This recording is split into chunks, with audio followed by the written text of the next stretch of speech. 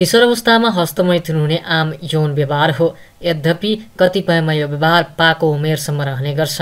आफ्नो यौन उत्तेजना शान्त पार्ने सशक्त, सुरक्षित र गतिलो माध्यम भएकाले अधिकांश महिला तथा पुरुषले यो व्यवहार रोज्ने गर्छन्। त्यसो त सन्तुलित हस्तमैथुनले शारीरिक तथा मानसिक फाइदा हुने बताइन्छ, तर लत बसिसकेका कतिपय हस्तमैथुन कार्यमा सीमा नागेर सहभागी हुने गर्छन्। यसले स्वास्थ्यमा समेत नकारात्मक असर पर्ने विज्ञहरूको दाबी छ।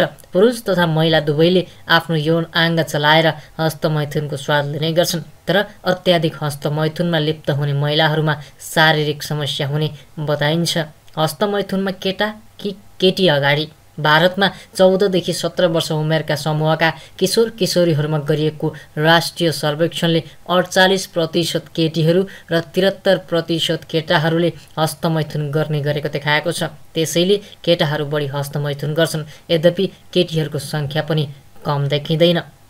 अत्याधिक हस्तमैथुनले असर गर्छ। जो महिला अत्याधिक हस्तमैथुन गर्छन् उनीहरूको वैवाहिक जीवनमा नकारात्मक हुन सक्छ, अर्थात् श्रीमानसँगको सम्बन्धमा दरार उत्पन्न हुन सक्छ। किनभने हस्तमैथुनको लतमा फँसेका महिलाले बिहेपछि पनि पतिसँगको यौन सम्बन्धमा रोमान्स गर्न रुचाउँदैनन्।